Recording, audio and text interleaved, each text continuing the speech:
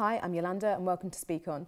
Today I'm joined by model and skincare writer Rafika, actress and singer Chrissy, blogger Nicole, and model, writer and mental health advocate Lucy.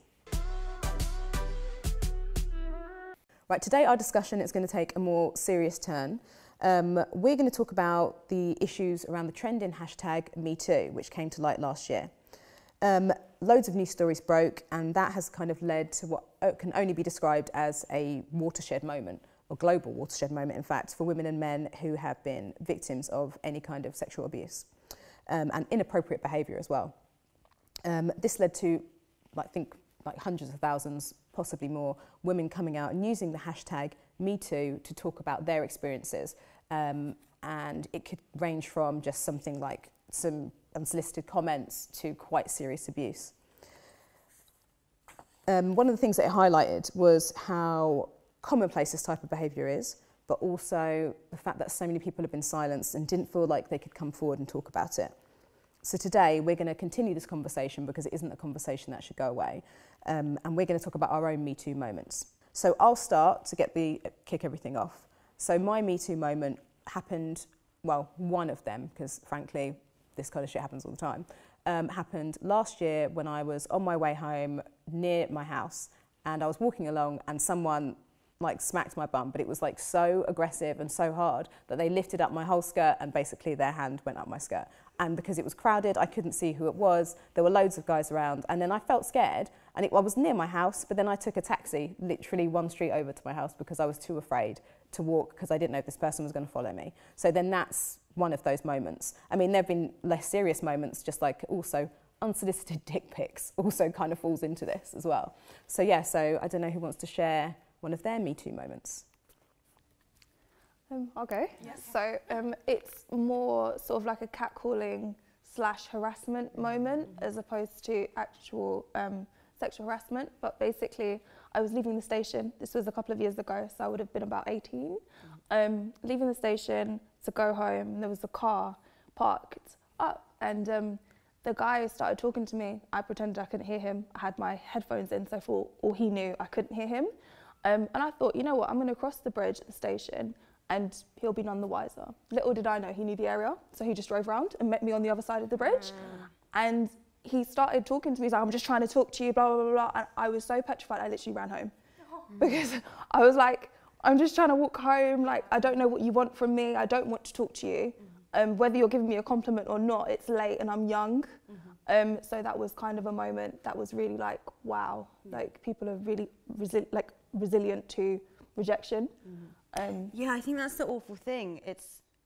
Even if you make it so obvious that you're not remotely interested in even engaging in conversation with someone, why would you then continue to pursue that person to the point where, like you said, that's when you feel scared, that's when you suddenly feel vulnerable, because you're like, when is this person going to stop? Because I've already made it really clear I don't want to speak to them. And that happens multiple times a day, you know? And even, like you say, even from things like catcalling to actually people touching you to something even more serious. It happens all the time. It's so scary. It's awful. And I don't know, I definitely think speaking about it can help raise awareness, but in terms of actually stopping it from happening, I don't know how you go about that. Yeah, so there's definitely there's a much bigger issue here. Talking about rejection, I remember once saying to someone, no, I don't want to talk to you, go out with you, and they pushed me over a table. Like legitimately pushed me over a table with loads of glasses on it and everything. Luckily someone caught me, so I didn't end up like basically getting cut on the glass and stuff. So yeah, people are really... Where does that thought come from, where it's like, right, this person is rejecting me, why do you then feel like, no, this person owes me that, they owe me something, but you don't even know them? It's a sense of entitlement, which is really annoying, because men are not entitled to anything. And it ties into with the rape allegations and everything. A lot of people say, oh, it's how a woman dresses. In society, we should teach women not to dress a certain way, but boys not to harass girls that dress the way that they want to dress. The whole entitlement thing it baffles me. Yeah, and I suppose a lot of what happened with this whole Me Too was about people abusing their power, basically. So it could be, for example, someone that owns a model agency inappropriately hitting on all their clients and things like that, and thinking it's okay, or just kind of casually glossing over it. And obviously in the case of all the stories that have come out, it's usually people that run a company who are protected by layers and layers of money and everything else, and people being frightened of their careers and stuff, which is, yeah, not on at all. And it is so commonplace. I remember I was 17, I was still in performing arts school, and this producer who I met in the industry invited me to a premiere with him, and we went for dinner afterwards. And he was in no way affiliated with me. I had no kind of like contract with him or anything like that. But every single industry person I met that night, he was making sure they went through him so that I would always have to speak to him. And about 2 years ago, I saw in the newspaper that he was being arrested because he had raped a bunch of young women in exactly this same situation. Yeah. I just blocked him off everything, never spoken to him again because he spoke to me very inappropriately on the evening. But yeah, it could have been so much worse. And it does happen all the time. That's terrifying. Yeah, that's really scary. So in terms of some of the things that you've told me, is this something that have you actually told other people about it, or were they things that, because for example, the one where I got hit on the bum, I didn't tell my boyfriend about it. I kind of mentioned it to him, but after I said, I'm coming home and I'm rushing home, but I didn't actually say why. I just didn't talk about it because it's so commonplace. Yeah. Are they things that you actually mention to other people, or you bring them up for the first time now, or? I think things like catcalling, it sounds awful, but I don't even register it. Happens so often. Every day, doesn't it? You don't even register it as for what it is, which is sexual harassment. You don't even think about it because it just happens constantly. And if you ever do call someone on it, the abuse that you get back, it's almost not worth it. I feel like a lot of confusion comes down to there's a stark difference between you almost like checking someone out or like giving someone a compliment and catcalling someone. And I think that's where some of the problems arise, because when I talk about catcalling, I always make it very clear, well, no, it was just an objectification of me, and you know, I made it clear that I wasn't interested in, never in a horrible way, I never reject people in a rude way, because I believe in being a polite person. So you've taken that as weakness, and you've decided to pursue anyway, and that for me is harassment. So, yeah. And then when you've, let's direct this at Chrissy, so whenever you may have had any of these moments and you've told people, how did they react? So for example, it's also the difference between if you told a woman, how did she react? And if you told a guy, how did he react? They're both the same really. They both said you need to tell somebody. I mean, I've had situations in the past, but it can be even just subtle things like you could be talking to a colleague at work or whatever, and they'll just literally be looking at your tits the whole time, and you feel like they're not actually saying anything, they're being really polite. How can you pull them up on it? But it just really, it gets to you. It's just little, it could be anything on the train, working with a colleague. I've had like really weird remarks before from men, and I don't know where to go. Again, with people that have a bit of power in the limelight and stuff like that, and I can't say anything because they've got away with it for so long, and I've just had to say something because that is just in my character. I can't hide or, you know, shy it away. I have to say how I feel. So, and in your industry, because obviously you're a singer, you know, you're in a band, you're a West End performer, and everything else. Have you ever felt like your career might be at risk of talking about these things? Or? Yeah, I definitely feel like that. I mean, when you're younger as well, working with a lot of high-profile people and stuff, you're worried. You're still trying to break into the career yourself. So I do think there is that element there. But my character, if something got too far, I would have to say I'd put it at risk. I couldn't. I mean, I don't know how I would be in that situation. It could be a completely different situation when you're in it. But I think now I wouldn't allow it. In some cases you say it because it's worth being said. Sometimes it's so commonplace, you don't necessarily say it because you're just so used to it. But you're just so annoyed with it. Yeah. It's like when it sticks, sometimes it just sticks with you as well. It's like that just really, Yeah, it's like it's in your mind the whole day. Like it could just be the most subtle thing, but you know what they're doing. Yes. And you think, how can you actually do that? You work with me, what are you doing? Yeah. So it's... Yeah. Okay, cool. It is a power thing. Yeah, and that's quite disturbing, isn't it? And I suppose that was the case for many of these people that have come forward now. I mean, I love that so many people have come forward and it's become this big conversation. I mean, it always shocks me that people are so surprised with how many people that have come forward. But I suppose it's the privilege of potentially, I suppose, with some guys, privilege of being a guy. But obviously, we've also seen these other allegations coming out around like Kevin Spacey and stuff like that. It's slightly scary as well because none of these things in media land, everybody knew. Yeah, exactly. I had a male friend the other day actually say he was so surprised that, you know, these women don't come forward straight away, and I thought, why are you surprised? Yeah. Like the amount of backlash that women get, like even from other women. Like, there was who's that footballer who was arrested for rape allegations this year for a young girl in hospital. I mean, not hospital, in a hotel, sorry. Exactly, that's awful. There was a few. And I saw this girl that I know on Facebook saying, oh, silly little slag, she obviously knew it's going to happen, you don't go back to a hotel room. And it's like, how can you possibly think that? Like, she's come forward and had the bravery to speak about this awful thing that's happened to her, and you still get the backlash of, what were you wearing? Were you drunk at the time? Oh, are you sure you didn't just want to sell a story? Like, well, this is it. It's just, I can't comprehend it. And then people wonder why more women don't come forward and speak about it.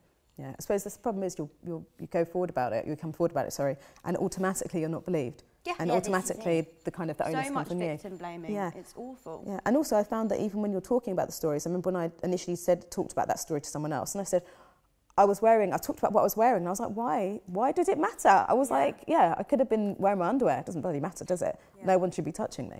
Yeah. So. It's like that Netflix show I was binge watching last night. She's Got to Have It. Oh, I haven't watched this yet. No, it's I need to amazing. watch it. Everybody needs to watch it. And she's dating like 3 guys, but they all know the situation. She's just casually dating, and she buys this little black dress, and all of them make a comment to say, like, when they're out, like, that dress is a bit short, and she gets really offended. She's like, why? And they're really shocked that she's offended. But it's a really good episode. I think it's like episode 4. It's had Netflix kind of playing, but yeah, it was a really good episode in talking about this, because she was harassed on the street and someone catcalled her and then grabbed her.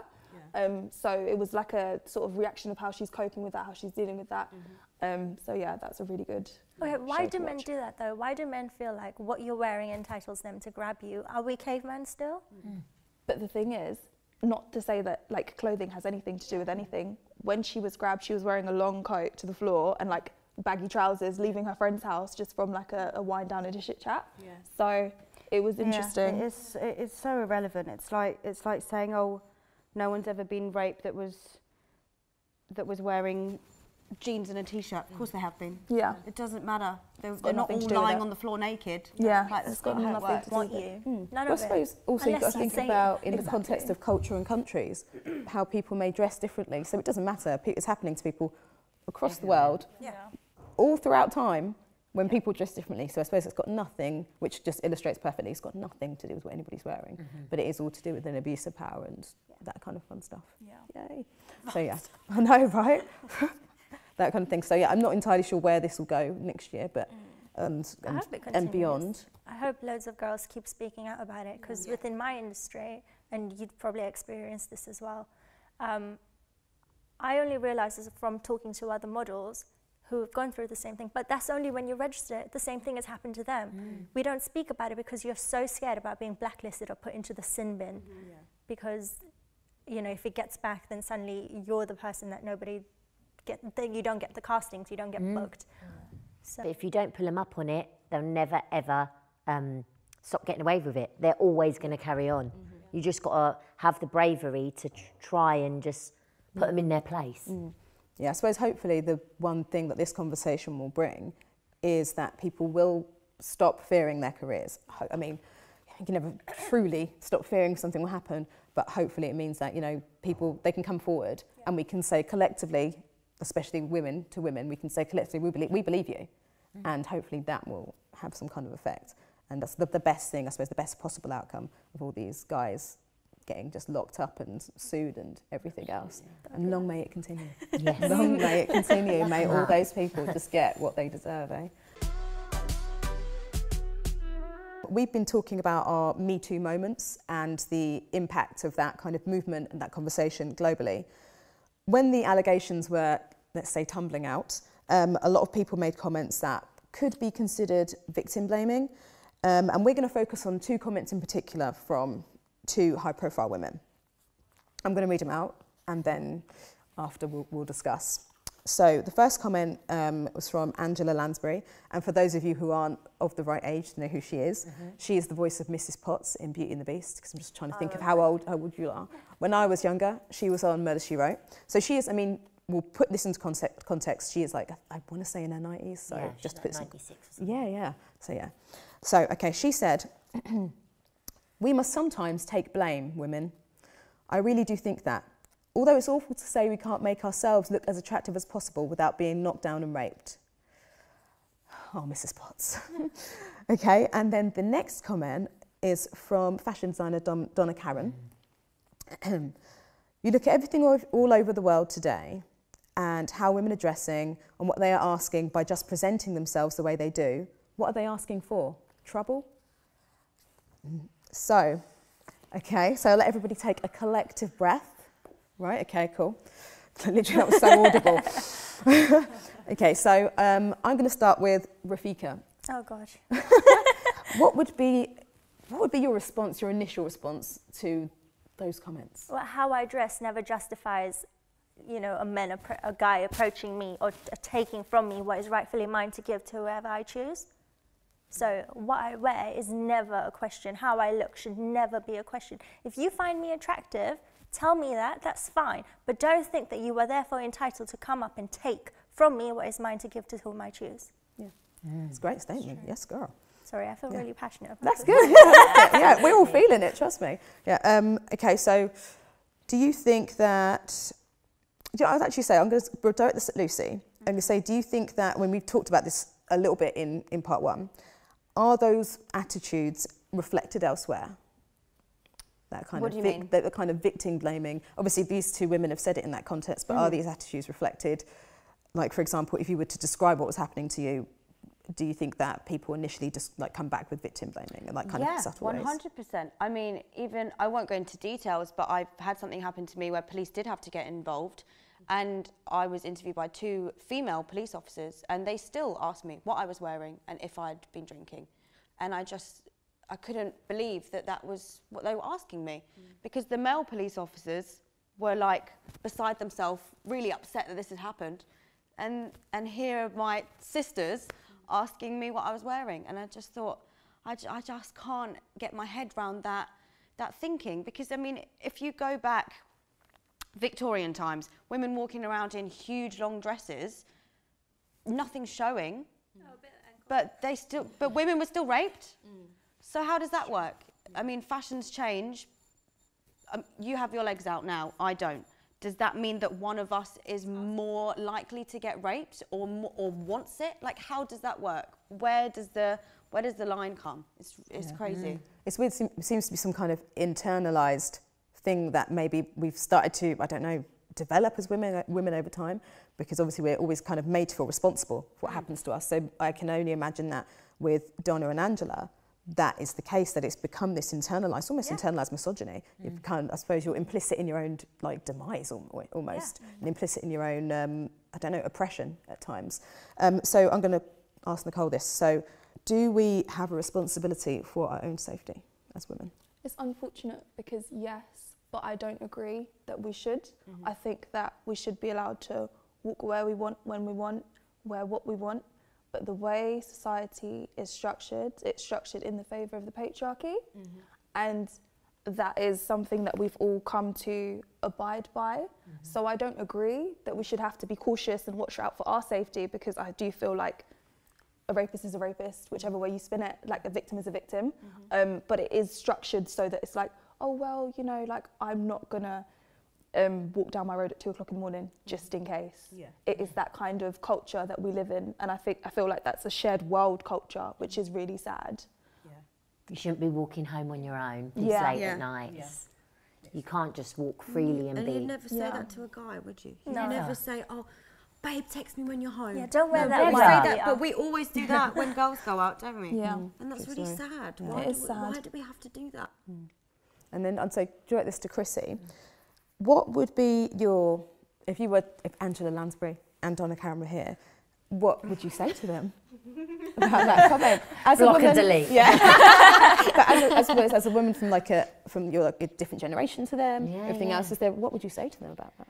I think they just need to be a bit more liberal, a bit more understanding. They're from an era, basically the dinosaur age, especially Angela. Yeah, oh, bless her.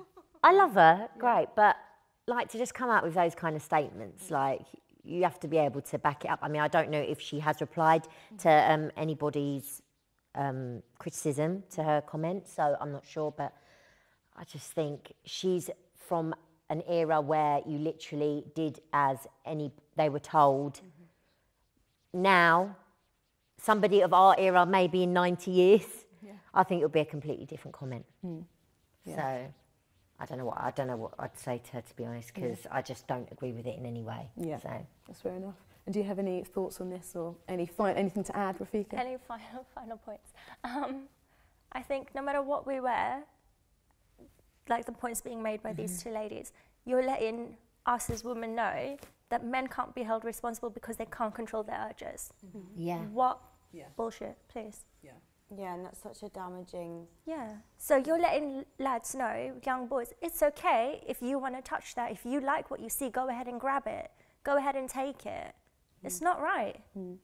That's fair enough. It's like they say as well, it's not about teaching girls to dress appropriately, it's about teaching guys to stop behaving inappropriately, essentially. And there's Badass Cross Stitch who have the boys will be boys, and it's got a crossed out line. It's like boys will be held accountable for their fucking actions. Yes. Yeah. Thank you so much for today, because I know this is quite an emotive subject and it can bring up a lot of issues for us and for people watching it.